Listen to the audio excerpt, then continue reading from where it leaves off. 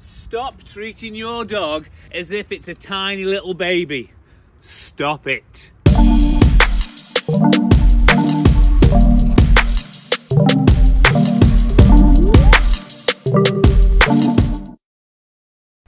Hey everybody, it's Craig at the Dog Therapist. I'm here obviously with little Nelly, and this episode's all about stop treating your dog as if it's a little baby. I don't know when this started to become a thing, when people started to treat their dogs like a baby and give them loads and loads of treats, literally just for sitting the bum down on the floor when you tell them to sit. I mean, I'm 54 and I've been training dogs now for 27 years, and I can only think that this has really only happened in maybe the last 15 years. If you've got a little puppy and you take it for a walk at the moment, people will come up to you and say, "Oh, look at that little baby, what a beautiful doggy you've got. Oh, what's a blue?"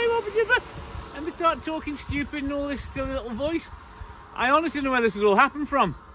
Now, I can remember 20 odd years ago when you had a little puppy and you took it for a walk, people just come up to your dog and went, "What a nice little dog that is." And that was it. They might give it a tiny little fuss. But now we've got things like lick mats, and you've got all these stupid things where you're putting food in mazes so your dog doesn't eat your food quick. I mean, we're becoming now a nation where we are babying our dogs, and there's a reason why people have dogs that are misbehaving, and it's because you're treating them like a little baby. Now, I know I'm going to open myself up to loads and loads of comments on this one, but you know what? You really need to stop treating your dog as if it's a little baby, because it's not. You need to treat your dog as a dog. If you're struggling with your dog, just to literally sit still like this, if you're having problems with heel work, if your dog won't sit in its bed or it just does zoomies around your home all day, I would bet that the reason being is because you've not set in rules and regulations or terms and conditions of how your dog must behave. And the reason why you've done it is because you're treating it like a little baby. You're going, "Oh, my baby can't do that. Oh, that's being horrible to it." Now, one of the things is with dogs is you rule a dog's life. You rule, that's a nice noise, right? You rule when the dog eats. You rule when the dog goes for a walk. You rule when the dog goes to the toilet. So think that all these rules that you have for the dog, but you don't have rules where how it must behave on the lead and how it must sit like this and be good. So it's time to set in those rules and regulations and stop treating the dog like a little baby anymore. When you do that, I promise you, your dog's attitude, your dog's behaviours will totally change for the better. So what's one of the first things then that you can do to stop treating your dog like a baby? Well, when clients come to see me on one-to-ones, what they tend to do is with the dog, let's say they're walking down the street and there's dogs coming, they start talking to the dog like it's a baby, literally like it's a person. And they go, "Oh, there's another doggy there. Just watch that doggy there. Oh, there's another little doggy there. Oh, look at this little brown doggy over there." Now, when you talk to your dog like that, and if your dog's a reactive dog, guess what your dog's going to do? Your dog's going to pick up on you going, "Oh, look at that little doggy. Oh, look at that doggy." Oh. And it'll then instantly be, it'll be ready for it. "Oh my God, there's a dog there." Oh. So stop talking to your dog like it's a person. Talk to it like it is a dog. There are so many people on the internet now that do this, and I can't believe that they do this. They do this with the dogs. They get a little treat, they come here, sit, and then they give the dog a little treat. Literally, just for sitting down. People are giving dogs treats just for learning how to sit. Come on, it's ridiculous. You don't need to treat your dog just for sitting down. When your dog does what it's told, especially just to sit, all you do is just go, "Good boy, good girl," give them a little fuss. That's plenty just for sitting down. I only use treats on recall, because recall's got to be something fantastic when your dog comes back to you. That's really the only time that I use treats. So again, stop babying your dogs just for doing the simplest little command like sitting down. The next thing, what people think is cruel, and they baby the dogs, and I can't believe that people actually think this, is they think that this lead, a slip lead, is really cruel. This is the only lead that I find communicates with the lead and will stop your dog from pulling instantly straight away. So let me show you how it works. You need to fit it correctly, that's the first thing obviously, but let me show you how it works. Let me get Nellie, she's having a little run around. Let me whistle her. Nellie, come. Now, here's a little trick if you are struggling with getting the lead on the dog. Get yourself a treat, and sometimes you can use treats. Get yourself a treat, pop your hand through the loop of the lead, like this. Did you see that? Nice and easy. Now, this is how a lead is fitted correctly. What you do is, you fit it right underneath the dog's chin, like so. So imagine that a dog's got an Adam's apple, it wants to go above the Adam's apple there, and it fits them right behind their ears in that section there. Just enough so you can fit your finger underneath the rope of the lead. Nice and simple. The next thing then is to use the lead correctly. Let me show you how you use a slip lead correctly. And I promise you, this isn't cruel. But people don't use slip leads because they're too busy babying the dog. This is how you use a slip lead, really easy. Dogs always walk, if you're right-handed, your dog walks on your left-hand side. Nellie, heel. Now, all you do is, with the lead, you pull the lead backwards down the back of the dog, and that corrects the dog, and it communicates with the dog correctly. Let me show you how it works. It's a very, very short, little sharp, little pop on the lead, just like this. That's all you do. That then communicates with the dog, shows the dog where heel is, and you'll stop then having all dogs that do all this business and take you for a walk, where then dogs then will walk at your pace, and your life will be so much easier when you take your dog for a walk, or you go out somewhere for the day with your dog. Now the next thing, come on Nellie, come on, sit. The next thing is putting your dog in a crate.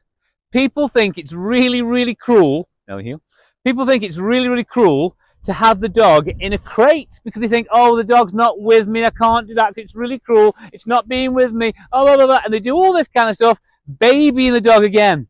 I can't tell you, I can't stress the importance of popping your dog in the crate. Because what it does is, it gives your dog, so it knows, yes, hello Nellie, sit down. It gives your dog knows then, it's got a safe place where it lives. A safe place where it can go to, and it can just be calm, a place where it can turn off. So it's super, super important. Put your dog in the crate. Because if you don't, one day what will happen is you'll end up then with a dog then that can't be left on its own, a dog that's got all anxiety problems, and again, a dog with anxiety problems, that's something you never heard of years ago. So, stop babying your dog, pop it in a crate and leave it on its own for a bit. Okay, so the next thing that people do to baby their dogs.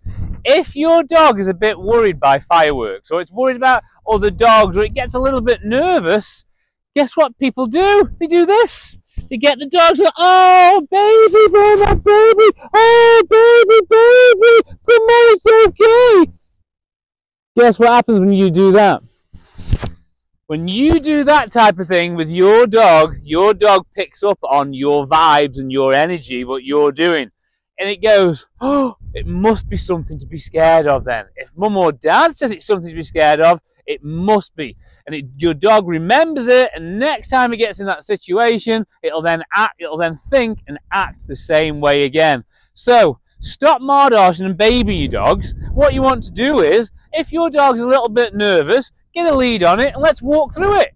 If you've got fireworks, then don't make a big deal of fireworks. It's just something that your dog's got to learn to get through, and that's all you need to do. So stop babying dogs, and I promise you, your dog's behavioural patterns will massively improve. So remember, if your dog's a little bit nervous of something, don't pick it up, don't baby it, don't go, oh baby, come here, because your dog's going to pick up on it. Try and treat your dog a bit like, think of like dogs that live on farms.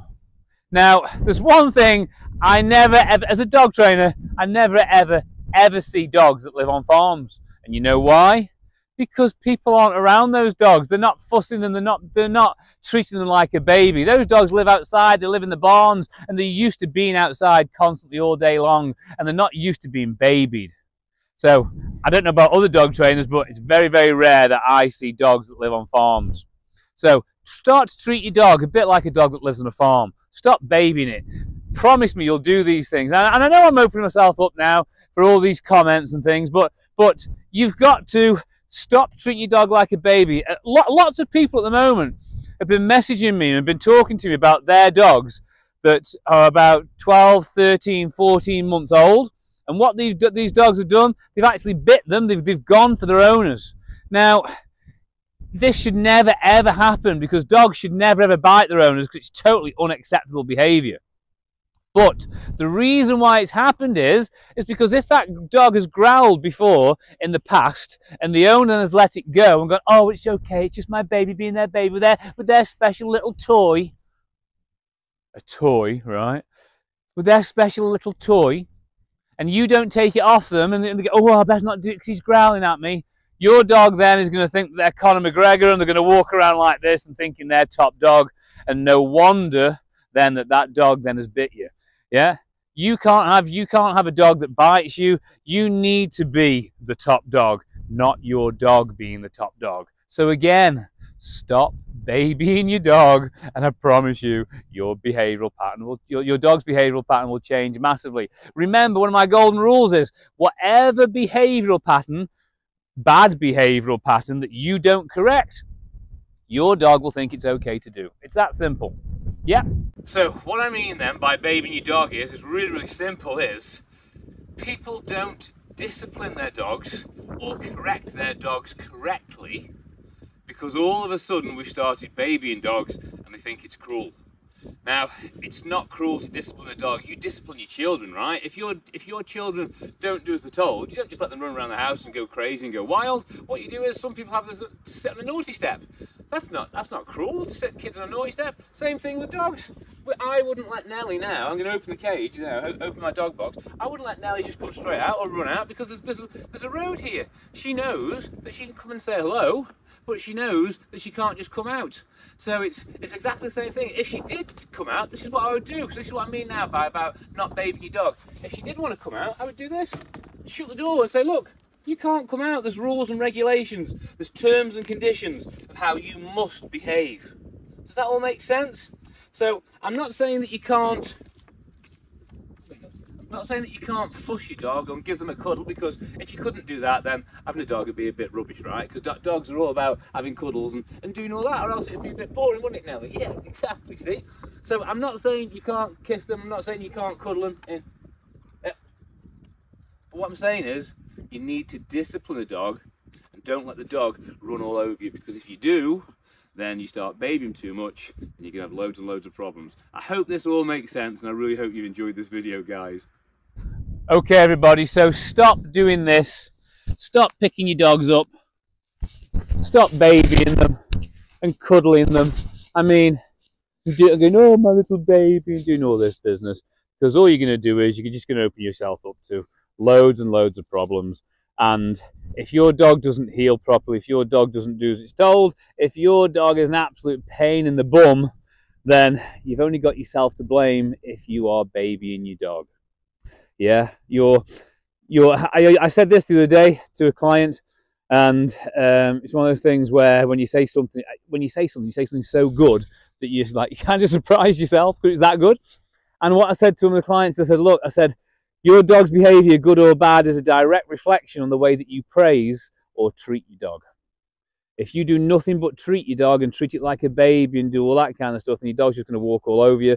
Dogs need discipline. Dogs need rules and regulations of how they can act, behave, the way that they must act and the way that they must behave. And if you're babying your dog constantly all the time, guess what's going to happen? Your dog's going to walk all over you. So stop treating your dog like a little baby. I hope you've enjoyed this video. Have you enjoyed it, Nelly? I think Nelly has too, yeah. So I hope you've enjoyed this video. I'll put Nelly down. There's loads of different ways that I can help you. So we do one-to-ones. There's classes on a Monday night and a Tuesday night in Newcastle-under-Lyme and Madeley. They're only £20 a class. We do group behavioural walks and also do the online coaching and support. Just pop yourself over to thedogtherapist.co.uk, have a look at how we can help, and I'll see you all on the next video.